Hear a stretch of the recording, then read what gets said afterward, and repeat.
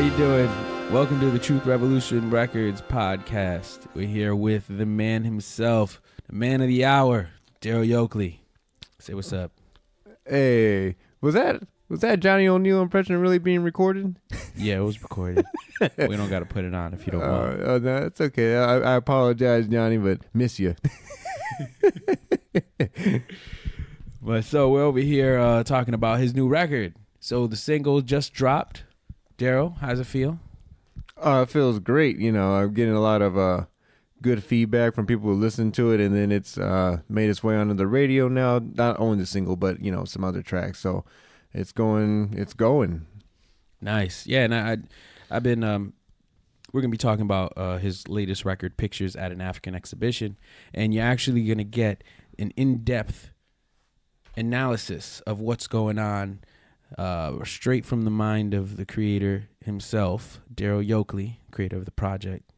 You're not the creator, are you? I am the creator. I'm the all-knowing. I'm the it. Oh, you know everything about this project. I know everything there is to know about this project. So let's start with just the overall picture, the inspiration, and what you're actually putting out.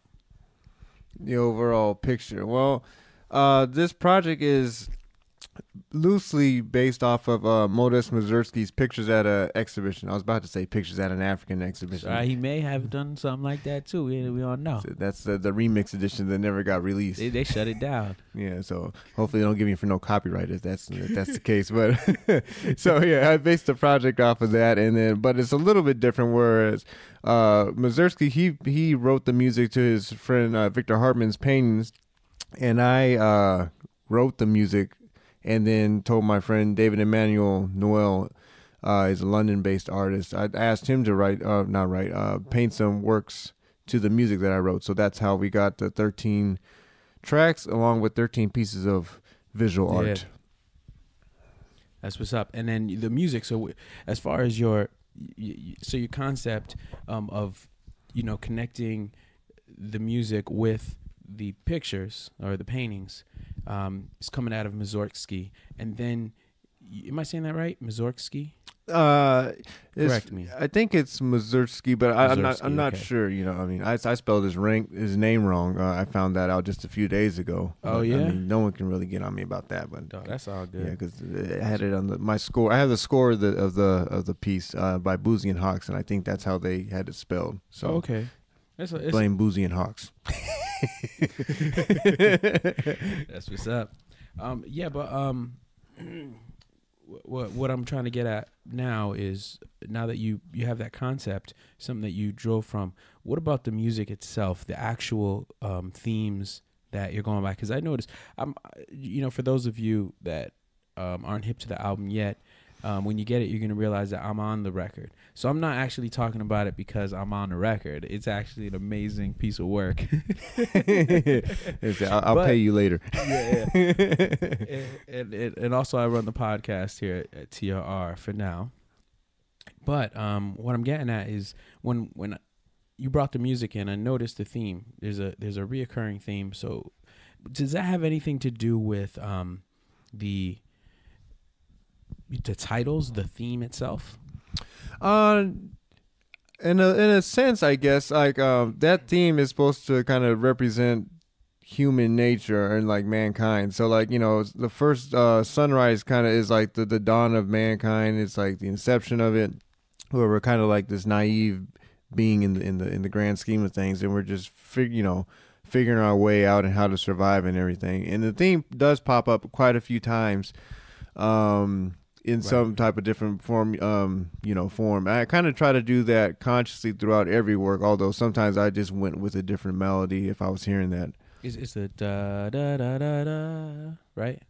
Oh, the first sunrise is bo be do bo bo dee. That's it. Be-dum boom. Sorry if I'm singing out of tune. That's why I play saxophone. It was better than my rendition.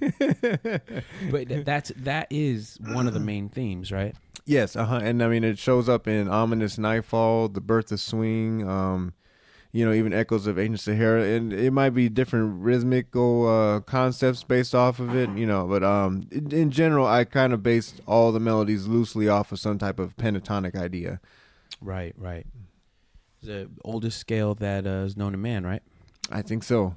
You know, I remember reading a story about them digging up a flute, ancient flute, and I guess they recreated the flute holes and the flute, how thick it was, et cetera, and found out that the scale that it played was a pentatonic scale. So yeah, I wouldn't doubt it. I mean, a lot of the kalimbas and mabiras, they're tuned in, pentatonics, if I remember right.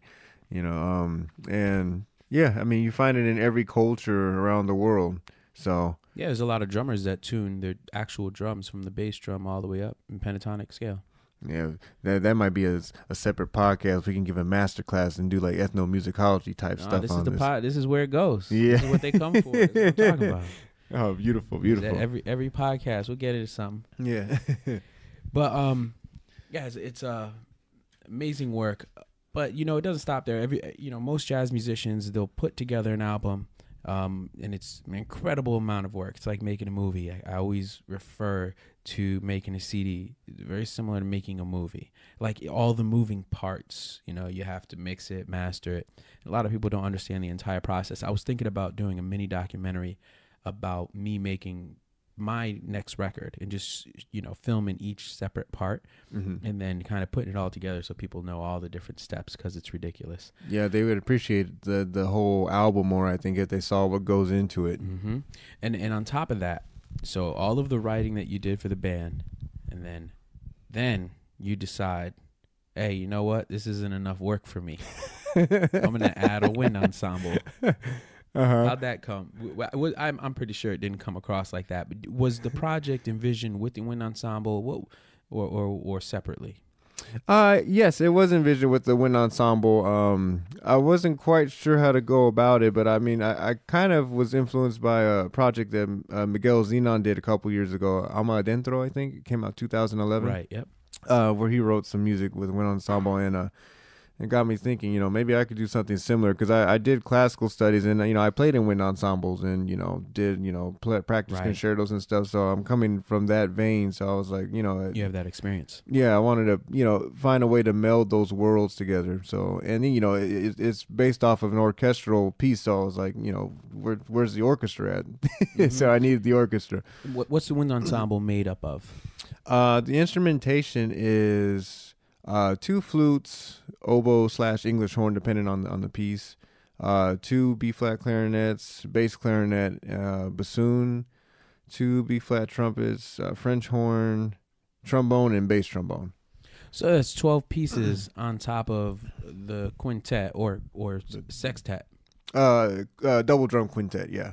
Right. So yeah. So that's 18 pieces right there. It's like a big band you're writing for. Yeah, pretty much. I had a question about the process.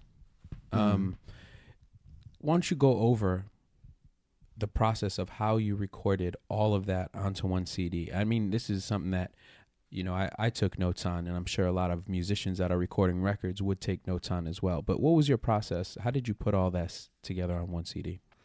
We recorded the quintet, you, myself, Lucas, Wayne, and our special guest, Nashit Waits. We all recorded that 2015, I believe. And then it took me about a good year after, we mixed it. We kind of did a rough mix of what we did in the studio. I kind of came up with that basis there. And then I wrote the music to what was going to be, the takes after that. Right. So, I guess I think I was talking with you about it. That's how Wayne Shorterhead did Alegria, maybe. Is that the name of the record? Yep, yeah. Yep. Where he kind of took the small group and then did That's right. the macro later.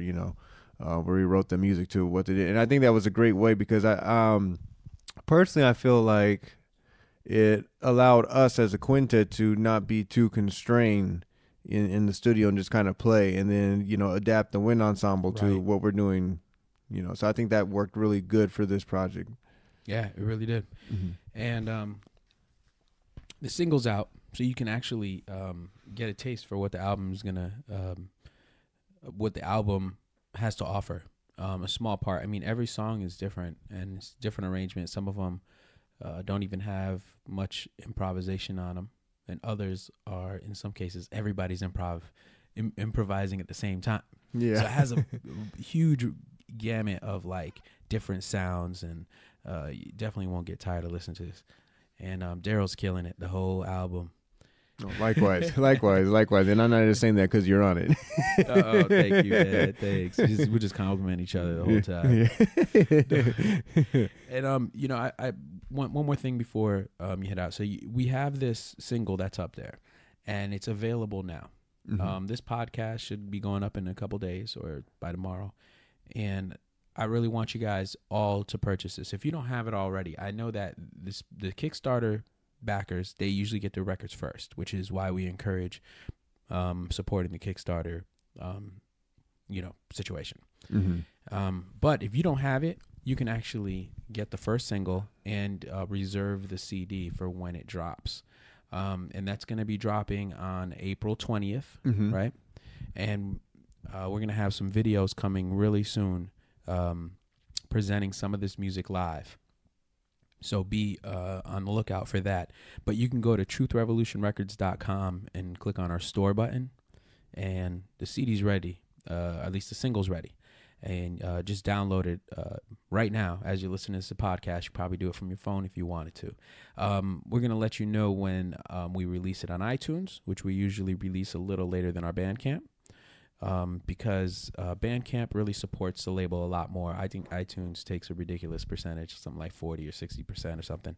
But that's cool though. I mean, you get a big reach. Yes, on exactly. iTunes, right?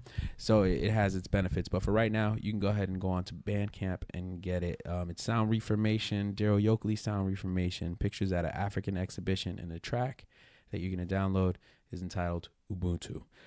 We played that on a previous podcast. Mm-hmm. And we're going to play a different track for people to hear.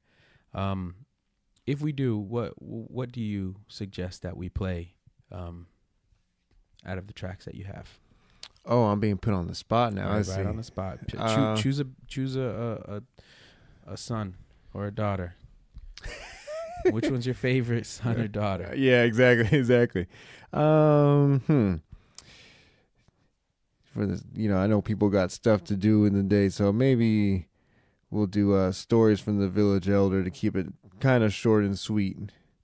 So that's another one, and that one I think has a lot of symbolism as far as like the African culture and vibe, and in this track in particular, because you start out the tune kind of imitating a kalimba.